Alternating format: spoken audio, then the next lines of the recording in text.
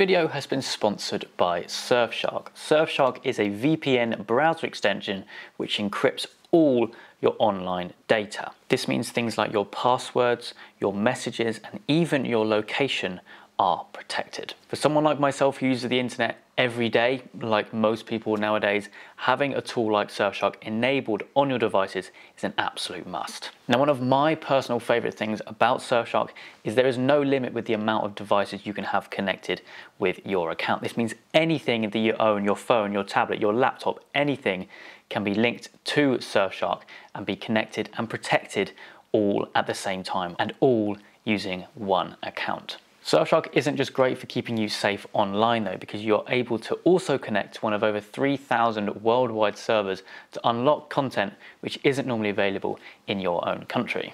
Now, for example, for some reason Top Gear is not available on Netflix here in the UK, but if I connect to a German-based IP address, as if by magic, you search it back up on Netflix and Top Gear is now available. Now, like I said, for anyone who uses the internet at least once a day, having something like Surfshark enabled is just essential in my eyes. Now, if you guys want to go check it out, make sure you use the code Hampshire for a massive 83% off and a further 3 months completely free.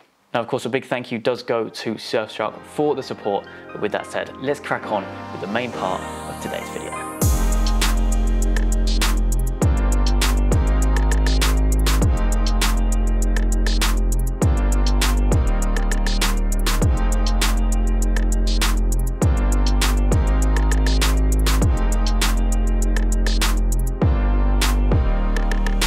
Hey guys, it's Luke here and welcome back to another video. You join me today with the brand new facelift i30N DCT. Now, I've experienced quite a few i30Ns in my time. In fact, Dan's previous car to this, you guys may recognize the number plate, has been on the channel before. I absolutely love these things, and actually in the past I have mentioned that I very nearly bought an OG i30N instead of a Golf R to turn into a track car. But anyway, that's besides the point. Today we're joined with Dan's new car, the DCT facelift i30N. It'll be good to catch up with him and also to see kind of how this thing compares to the original one, seeing as Dan used to have one before, the Stage 3 car, which I actually drove after he sold it. It's a bit of a storyline, so maybe we'll explain that a little bit later on, but we'll introduce you to Dan, have a walk around the car before going out and seeing what this thing is like and seeing how it compares to the previous generation.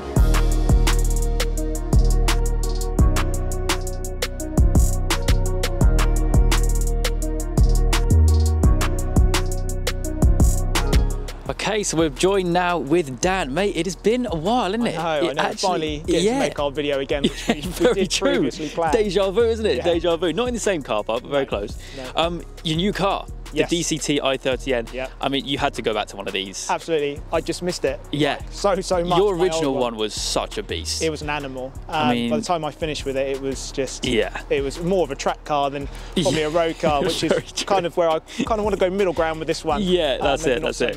Now, when we filmed the original video, I think your car was running Stage 2. Yeah. But after you sold it, I filmed the car when it was back up for sale running Stage 3. Yes. You Stage 3'd it before you sold it.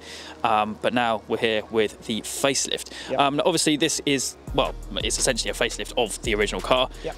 It's greater in every way, I think, personally, including the gearbox. Yes. Maybe a little bit debatable. So the gearbox very much reminds me of the M2 that I went to after. Okay. With the DCT. It's very, very clean, seamless.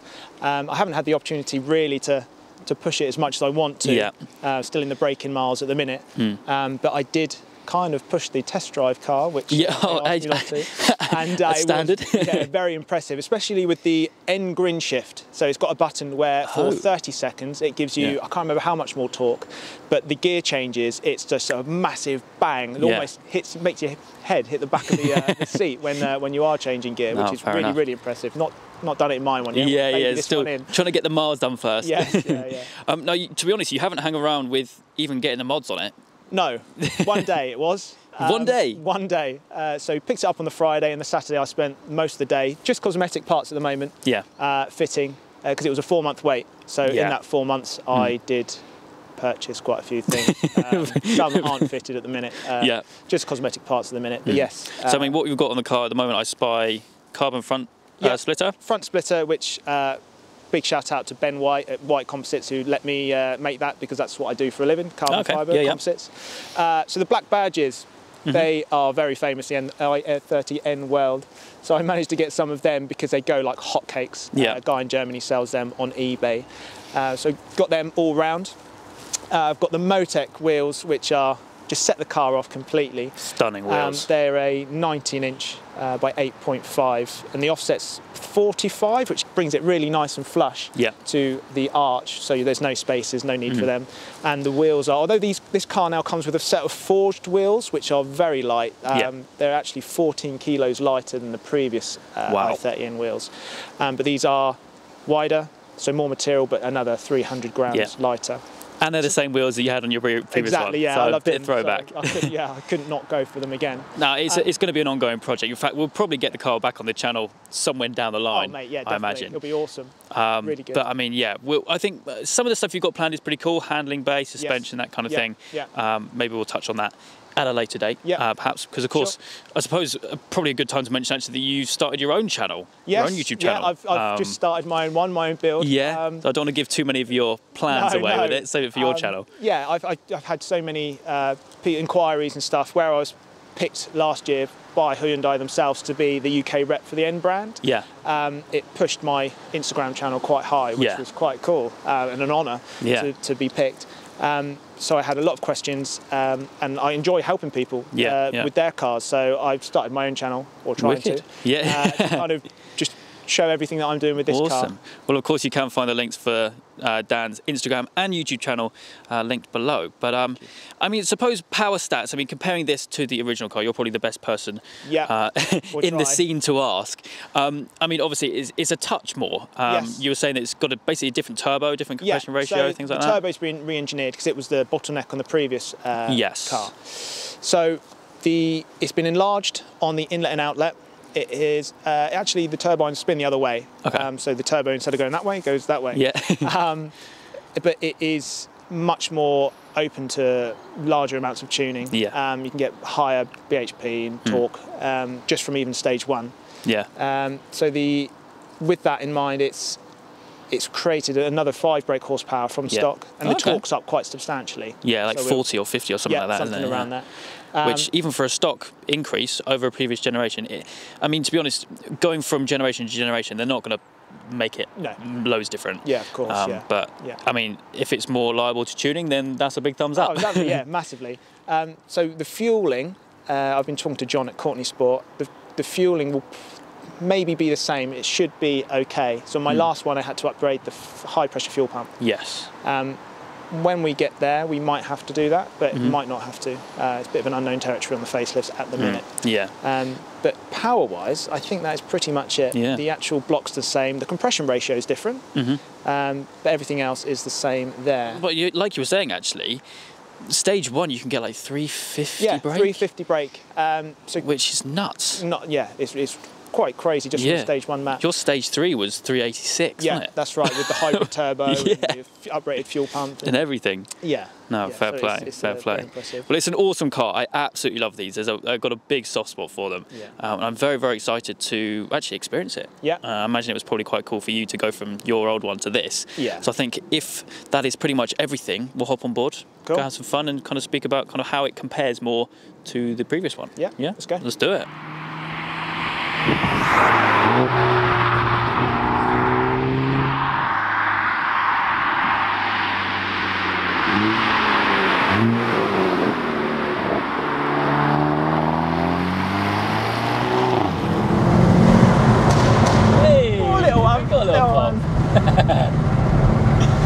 I bet it does feel weird kind of being in this platform with a different gearbox, because it's a massive part of how the i30N drives and everything. Well, it's a massive part in any car, really. So I was really on the fence about to go for a manual or a DCT. Yeah.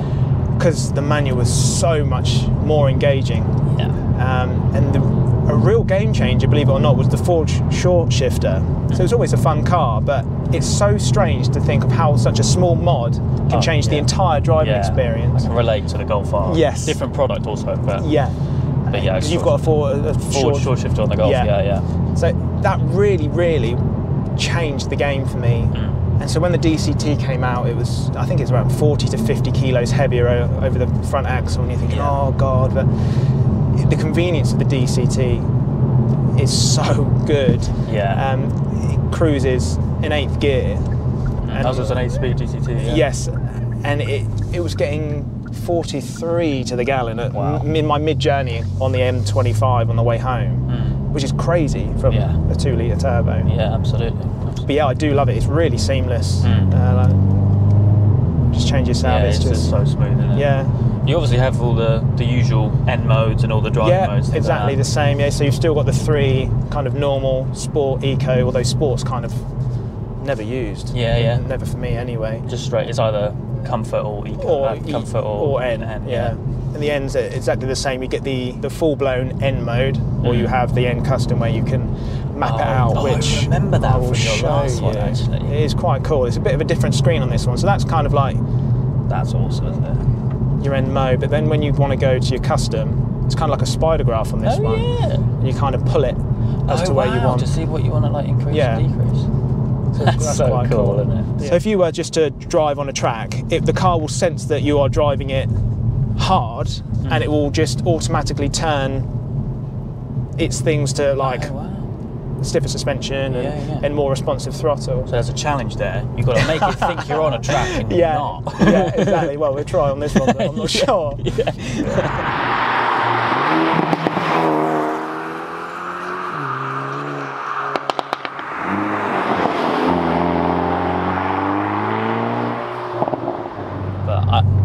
I know you. You're going to do a lot to this. Yeah, I know you are. I've got quite a lot already booked in. Some in just a couple of days' time. Yeah. Going to Forge for their development. Oh yeah, of course. Yeah. Yeah. So it's going to be quite cool to see what new parts they're going to come out with the DCT. Yeah. But other than that, I don't want to go too mad. That's what everyone says early on in their ownership. Yeah, this is the problem.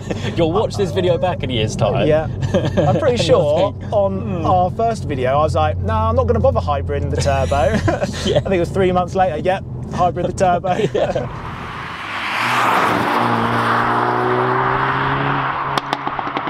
Obviously one big difference, which I didn't realise until you mentioned to me, was obviously the OPF's now been brought in to this car compared to yours. It's still pretty loud, actually. It's not too bad, is it? It has got a bit of pop. It's just we heard through the underpass, but I'm going to go with the GPF delete and Sport Cat downpipe, and that's going to RPM Performance to get that done. Nice, as soon as they are ready. They're only just releasing the Sport Cat now, so I wanted to wait for that rather than go for a D-Cat. Yeah. They do go quite raspy on this car with a D-Cat, so I didn't want to go too bad. Yeah. And even the GPF delete are going to go with a resonated one, so I don't want it too ASBO loud. Yeah, but if you're going to track it as well, it's... Yeah, you've got to stay behind the noise metering, isn't it? But yeah, I mean, it's a good sign that you still get some excitement even in its stock form like this. Yeah. That when you open it up more, it's going to be nice. It was really quite surprising to jump back in this and for it to be as responsive as my last one, or nearly as, because I'd done quite a lot of handling mods the last one, and I'm going to pretty much replicate what I'd done and a bit more on this one, which will still mean it'll be okay to drive every day without being too uncomfortable. But this really did surprise me of how much feedback it gets. You know, the steering input is minimal, and it just goes. It was very surprising. You can tell that this car's got potential. Yeah, it really has got potential. So I'm not taking it above 4,000, just like I said earlier. We're in the braking period. Yeah. But it's still it's a lot more torquey than my old one. So they claim it's 280 brake.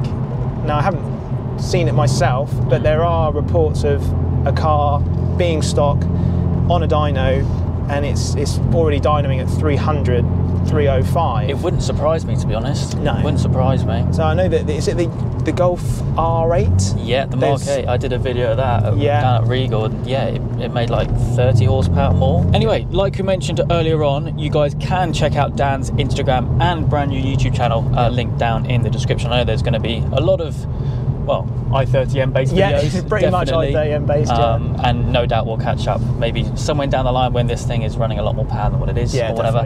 And yeah, that would be great fun indeed. But from now, at least, that is going to wrap things up. I hope you guys have enjoyed. If you have, please do make sure you leave a like and make sure you subscribe for all the adventures still to come.